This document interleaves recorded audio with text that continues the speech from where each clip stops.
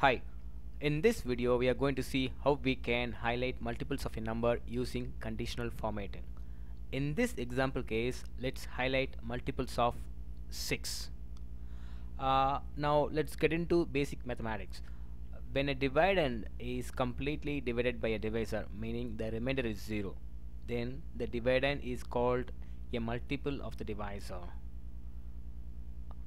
Excel's mod function returns remainder from a division. This is the formula, and an example is this: mod of 12,6 is equal to 0. Then we can consider 12 is a multiple of 6. We are going to use the same logic here. Go to conditional formatting, click new rule, and click use your formula to determine which cells to format.